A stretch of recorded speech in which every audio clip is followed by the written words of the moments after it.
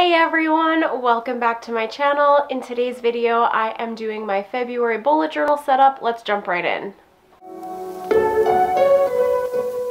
The supplies I am using this month include the Staedtler pigment liners, and I really like these ones because they come in a variety of sizes and really help me to create variety in my layouts.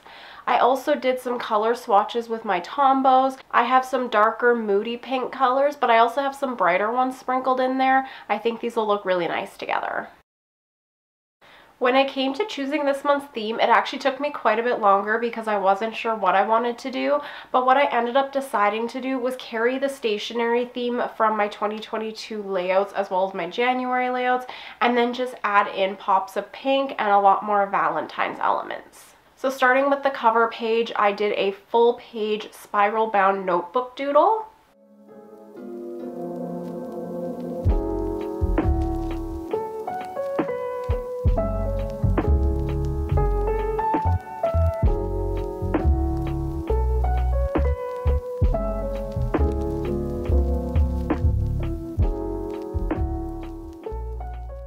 And then for the lettering on this page, I decided to do more of a bubble font. I did sketch this out beforehand, but I think it turned out really cute and simple, nothing too fancy.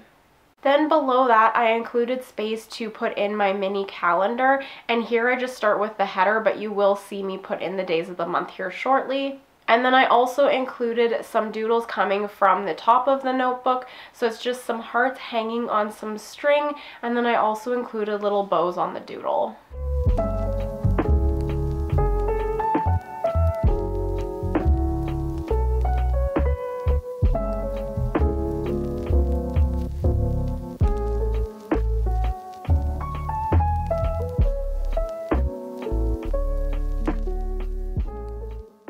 Then I came in with my Tombow colored pens and I colored in the February header with my darkest pink, and then I did a variety of the different pinks to color in those hearts with.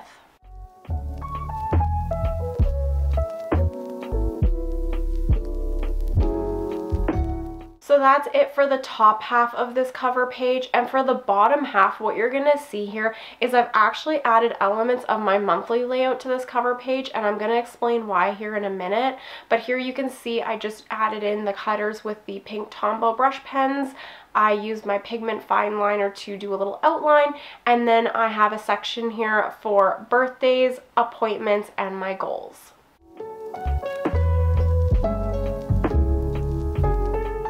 So the reason I decided to do my cover page like this is because I'm actually not doing my traditional monthly calendar style layout. And that's because I've decided to take a very different approach to my planning this month, and this is specifically to help me tackle my goals even harder this month. So basically what I have done is on this cover page, I have included the two spaces for things that I just generally need to plan, and that's birthdays and appointments. And then I also have this space for my goals. The following layouts are all set up for my specific goals, and you're gonna see that here in a couple minutes. I know this is a really different style. I'm really curious to see if I'm actually gonna like it this month, but I thought, why not? Let's give it a try, and I can't wait to report to you guys how it actually works for me. So flipping right over to the next page, the first goal I'm focusing on are all of my business related goals, and the style for this layout I decided to go with is very similar to the productivity layouts I used to use, and it's basically where I just list out one big action item I want to complete each day. To get the layout started, I did a header at the top, and I actually decided to do a quote here instead of a header just to keep myself inspired and motivated.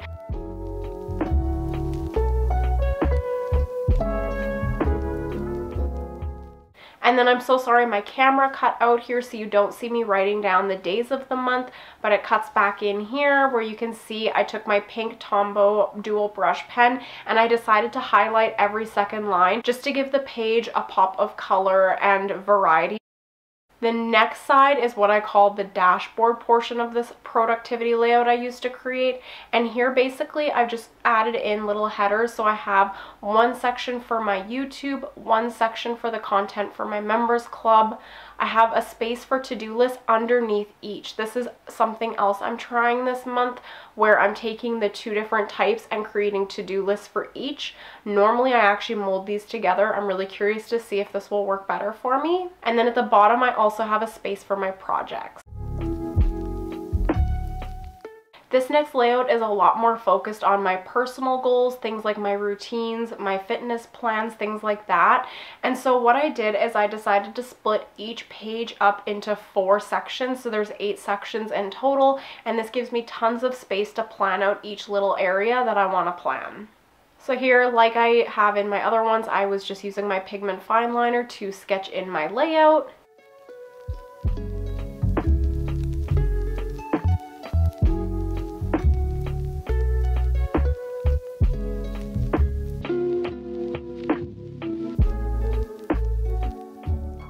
And then I also wanted to add some color and decoration to the tape, so I used my Tombow Dual brush pens as well as my pigment fine liners to add in some color and some doodles to each of those strips of washi tape.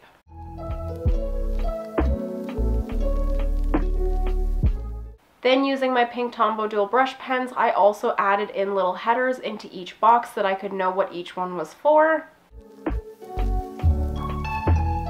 And on this second layout here, you'll see that I made quite a few mistakes. I really wanted to leave this in the video just to show you guys that it's totally okay to make mistakes, and it's okay to even attempt to fix them if you're able. You'll see here that I actually just use a whiteout, like a roller whiteout, to cover up where I drew in the wrong spots. And while I'd prefer to have every layout look perfect, it's just not realistic. It's something that I really had to really work to overcome because I am a perfectionist, but it has challenged me and actually helped me grow so much. Mistakes used to bother me so much, and now they don't bother me quite as much, and it's something I've actually been able to apply in other areas of my life as well. So if you're hesitant to start a bullet journal because you're afraid of making mistakes, I really want to encourage you, don't let that stop you. The system is so amazing, and it's okay. You can try and fix some of them, and even if you can't, it's not the end of the world. You're still going to be able to create yourself an amazing plan. So once I had fixed all my mistakes and finished drawing in the layout, I just did the exact same thing here. Used my Tombow Dual brush pens to add in some doodles and some different patterns onto the washi tape, and then I also drew in the headers here as well.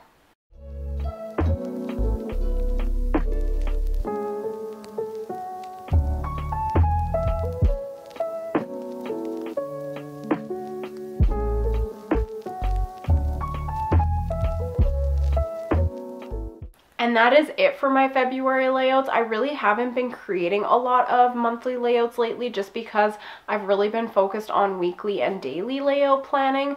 But just to recap what I have here, so I have my cover page, which again looks really different this month because I'm trying a new monthly planning style, but it includes space to plan out my appointments, my birthdays, and my goals for the month.